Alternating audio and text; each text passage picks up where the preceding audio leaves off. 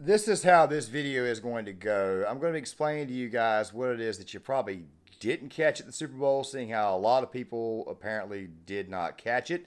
I'll be talking about another little thing that was supposed to occur at the Super Bowl that I think needs some attention, but I think needs a little bit better explanation. And also something else too. I'm going to be showing you the proper way to disagree with somebody, especially on Twitter, if you don't see eye to eye on this one thing. And then I'm going to give you guys my thoughts on the game itself, okay? Seeing how it is that I am recording this video at the time the Super Bowl is ending, especially right here. Well, actually it is over with now. But we're going to be talking about this, so make sure you guys stick around for the full video.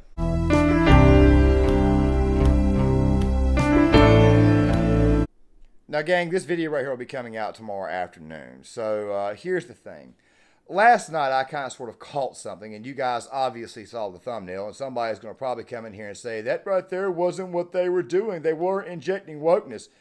Okay, this right here is what we're going to do. We're going to watch this little clip of the national anthem, which, by the way, was performed by Chris Stapleton, which, by the way, was pretty good. But obviously, I noticed something that a lot of people on Twitter, even those who were claimed to be anti-woke, did not catch. But obviously, a lot of them are coming around and thinking, wait a minute, they just did throw this in our face. They just did, in fact, hoodwink us. We're going to roll this really quick. And even though Nick Sirianni crying is a wonderful thing to see, at the same time, though, they really and truly just did hoodwink us with the wokeness. Oh, so proudly we hailed at the twilight's last gleaming, whose broad stripes and bright stars through the peril. Now, gang, I am showing you the image again. And, of course, let's just say this right here. I caught it and tweeted out a few times at a few people who were talking about how wonderful the national anthem was and how it was not woke, how it was what they were doing was not woke at all, even though Chris Stapleton's a little bit left-leaning. This was not about Chris Stapleton's politics. I could care less. It was a good performance. But it was obviously ruined for a reason. You see, that little mantra that you saw there, you probably called it right there in the middle, and I'm playing it for you again in voiceover tone here. You'll notice how the camera just kind of pans in very, very slowly, and it comes across what appears to be a gay pride flag. Now, guys, we're going to be talking about that actual flag here in this video too, but I want to go ahead and throw this out here. While I've been hearing a lot of people saying that they disagree that it was not a gay pride flag, and it was the fact that, I don't know, that members of the United States Navy on a ship, the USS Carl Vinson to be exact, have color-coded uniforms, that right there is in fact correct. But why in the world would you position them in the center, and why in the hell would you then turn right back around and zoom the camera in, slow walking it across, unless you were not trying to pitch something across, trying to pitch something to us, unless you were not trying to hoodwink us with something, let's just say you were not trying to go full-on woke, especially with the liberals singing the national anthem. Like I said before, I don't have a problem with Chris Stapleton, but what I do have a problem with is I have a problem with this apparent wokeness. And I've been talking about this for a while, that they just got political with us, and a lot of people did not notice it or see it, maybe because some people may be getting desensitized to it, which, by the way, I think is a serious problem. Why the hell is it do you think that people have been fighting back against this woke agenda? So that way it does not get introduced to our children, nor does it actually corrupt our kids. But as you guys can see, even some influencers on the right have found a way to not actually catch it. So yeah, go ahead and throw all your social justice warrior takes in the comment section. It is okay. You guys know me. I don't really have much for these people. I think the vast majority of them are a bunch of balloons. And of course, somebody's going to come out here and say, well, you're just being a homophobe. Dude, I've got family members that are gay, and we have these conversations all the time. And guess what? They have come around a lot more to my thinking than you might would actually realize. The fact of the matter is that the NFL just threw gay pride in our face. And yeah, to go on top of that, they did that on a very unsuspecting audience, and they did that while we were lulled in the national anthem. Now, gang, national anthem has been brought up a lot this week, and don't worry, I'll talk about this little headline here in a second, which, by the way, that take's probably going to surprise you, and I may even lose some of you after I give that take, but there needs to be an explanation for that too. Fact of the matter is that the NFL literally just went out of their way to hoodwink us while we were somewhat asleep. Now, let me go ahead and talk about this little section here about disagreeing with somebody on Twitter the right way. Sean Farash. I'm actually a fan of Sean. Sean has got a podcast. He's got a radio show. And Sean does the, if you know who he does the serial Trump impersonations. I'm pretty sure I don't need to put a lot of them in here, but don't worry, if I can find them, I will place them in the description box.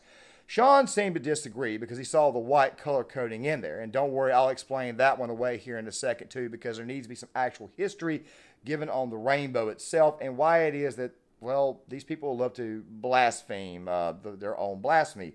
Fact of the matter is this right here. As you guys are seeing the tweets right here, we're obviously going back and forth. I eventually tell him, look, man, I agree to disagree. I enjoy your work. And as a result, he eventually followed me. Also, something else too, I normally don't throw my military service around on Twitter. I have talked about it a couple of times here on YouTube.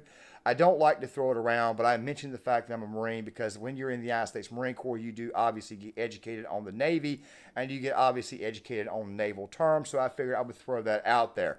Some people, of course, disagree with this. Some people obviously agree with it, but I'm pretty sure the day after, I'm pretty sure you people will understand that, yes, the NFL just did go full on political and just did hit us with a political agenda during the national anthem. And no, it was not kneeling. They found a brand new way to do it by obviously color coding a bunch of men in gay pride order. Which brings me to that flag, okay? Let's talk about that flag for a second. Now, guys, there's a blasphemous component here that a lot of people don't like to talk about. And obviously, I typically don't tend to go religion or bring my way of life, my Christianity in this because I obviously am not that good of a Christian. But at the same time, though, I understand exactly what that flag represents. Now, guys, let me take you guys back in time. It was a flood, the flood that actually wiped out the earth. God gave a covenant, or let's just say he made a covenant with Noah. That covenant was that he would not destroy the world ever again by way of water. Of course, he did say that he would eventually destroy it by fire. However, let's just say the deal that he sealed with Noah, the stamp of approval that he would not do this again, was a rainbow. That is what God gave Noah. He gave him a rainbow to suggest, hey, look, I'm not going to do this by water again. That was God saying, I will not harm this earth. I will not drown this earth out again. And obviously, as I mentioned before, the rainbow was a covenant. The LGBTQ community, or the LGBTQ people, the ones who push the agenda, not all gay people, of course, because like I said, I know some gay people and they're not like this at all. They are, for the most part, let's just say they're very, very much anti-God. They're anti-Christianity. They claim that they are atheists, but in reality, they're not atheists at all. What they really are is they're just people who hate the idea of God, or they hate Christianity as a whole, because Christianity obviously does not condone homosexuality. It never really has. Also, something else too, they seem willing to embrace Islam and embrace Islamic nations, but what they don't seem to realize is that in Christianity, we just simply call you out for your act and we try to help you change your lifestyle, whereas in Islam, if you are gay, they find a way to, let's just say, do that there. Of course, they don't seem to understand this, but the reason why I wanted to bring this up is because they've even found ways to blaspheme their blasphemy. You see, Sean brought up the fact that there was white in the color coding, and that was his excuse to say that it was not wokeness.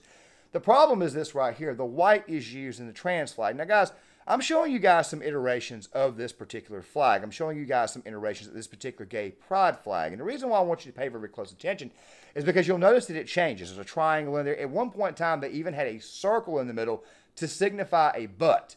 If that right there does not suggest to you maximum sexual deviancy, I have no idea what to say to you. Fact of the matter is that these people blaspheme their own blaspheme, and obviously the color code wouldn't even matter because this right here is who the hell these people are. They're not exactly what we call educated even on their own issues or even on their own blasphemy. I just figure I would go ahead and throw that out there. Now, guys, with that right there being said, we had this other controversy, which is about the Black National Anthem. Now, guys, I've had a couple of takes on this right here, and here's my feeling. Let me give you guys a little bit of education first on this issue, because I had to go back and get re-educated on this one. The song is actually called Lift Up Every Voice and Sing. Now, you guys have heard my take on the national anthem before. I believe that you should stand, not because you're being ordered to. It's about respect. That right there is what it is about, is respect for those men and women who fought and died and sacrificed themselves for your right to basically be a dumbass, or your right to do anything you want. Fact of the matter is this right here. The Black National Anthem, the song Lift Up Every Voice and Sing, I actually got introduced to it in a movie. That movie was called The Sum of All Fears. If you've ever seen that movie, of course, it stars Ben Affleck and Morgan Freeman. Very, very underrated movie. It gets kind of panned. I personally kind of liked it, but during the football game segment, when they go to the National Anthem, where they're going to the stadium, which, by the way, was in Baltimore, I think they were basing it off an Arena Football League game. I don't know. But the thing is this right here, the song is being played. That's how I actually got introduced to it. And of course, I found it was called Lift Up Every Voice and Sing. You guys are seeing some actual information here. It was obviously written by a black man. It was written by a man who actually at that time voted Republican. And you probably on the surface think that liberals don't seem to realize that they're actually undercutting their own social justice warrior agenda, which in a lot of ways they kind of are. Go back to what I was saying about the whole gay pride nonsense and the way they keep changing the gay pride flag. They're blaspheming their own blasphemy, and they're undercutting their own social justice warrior narrative. Now, gang, I have some videos coming out this week. One of them, of course, I'm showing you guys a thumbnail here, is about the left and why it is synonymous with mental illness. I'll probably bring that up a little bit in that video as well. It'll be mentioned a lot.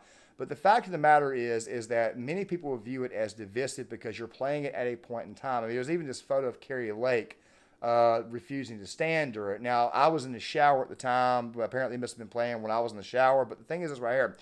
These people don't seem to understand that they're actually undercutting their own social justice warrior messaging. Even with all the social justice warrior messaging that was going on during the Super Bowl with commercials and stuff, if you could perceive it that way, you got to understand this right here is the textbook definition of woke right here. I would change it one word in that little definition to rampant, because for the most part, wokeness is more corporate than anything else. It's the actual rampant pushing of ideals on people, and of course, it's being done through the corporations themselves. Now, guys, with that right there being said, I need to go ahead and give you guys some thoughts on the Super Bowl itself, which also takes me to another point. You see, as I mentioned with the Black National Anthem, you're kind of undercutting your social justice warrior messaging, which, by the way, that's what they're trying to divide. But when people actually look into it, they see that it actually kind of undercuts their messaging. Of course, I prefer the original. And then to go on top of that, I want to ask you guys a question. If you know the story of Nimrod, let me ask you something really quick. How did God basically avert the whole Tower of Babel? He confounded their languages, which I think is really kind of weird, seeing how it is that the LGBTQ community, you got trans don't like gay, gay don't like lesbian. It just feels to me with all these flags that they may be blaspheming the blasphemy, meaning that they just may be confounding their languages, and that they may be actually separating and actually tearing themselves apart. Okay, I just figured I'd just throw that out there. I really was not impressed with the commercials. Now, guys, my team did not play in the Super Bowl. I'm not a Chiefs fan. I'm not an Eagles fan. As a matter of fact, I was not rooting for either one. I've never really cared for the Eagles. I haven't rooted for them since they played the Patriots back in 2000. I think it was early 2018, that Super Bowl 2017 season. And while it is that I like Patrick Mahomes as a person, I'm not really that much of a fan of Jackson Mahomes and his aggravating wife, or Patrick Mahomes' aggravating wife. I'm not interested in that because obviously it is very, very weird. However, the thing is this right here. You're going to replace Indiana Jones with a female comedian that is not even known, and you're going to kill Indiana. I mean, look, if you knew the actual story of the new Indiana Jones movie, then you would know that obviously they're ruining our favorite characters and our favorite movies. Best thing you could have done was just let that last movie, Kingdom of the Crystal Skull, you could have just left that one right there alone. For the most part, once again, I think people are just running out of creativity as far as these commercials are concerned. They spend millions of dollars on these commercials. And of course, this right here is the product that we are getting. It's not a very good one, if you have my honest to God thinking on exactly where we're going as a culture, as a society with Hollywood. It just seems to me like we're spending a lot of money on crap that, quite frankly, is not producing any results, nor is actually entertaining. With that there being said, let's talk about the game, and I'll go ahead and close this video out.